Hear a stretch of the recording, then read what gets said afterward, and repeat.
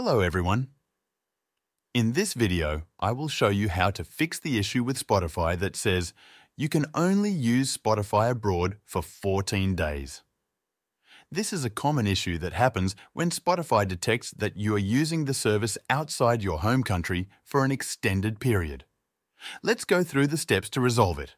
First, open your web browser and go to the Spotify website by typing in spotify.com.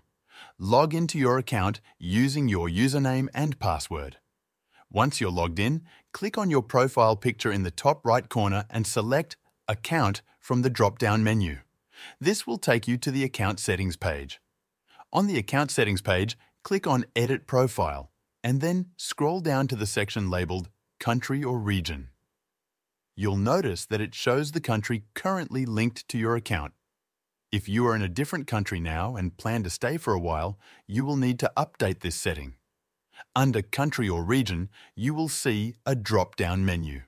Click on it and select the country where you are currently located. Make sure this matches the country where your payment method is registered if you are on a premium plan. After selecting the country, scroll down and click on the Save Profile button. For users on the free plan, changing the country in the settings should resolve the issue. However, if you're using a premium account, you might also need to update your payment method to one that matches the new country. If you do not want to change your account settings or payment method, you can use a VPN service to set your location to your home country. To do this, download a reliable VPN app and set your server location to the country linked to your Spotify account.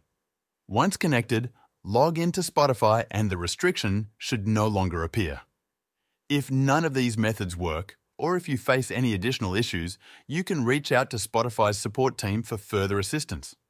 They can help resolve account-related issues or other errors. Thanks for watching.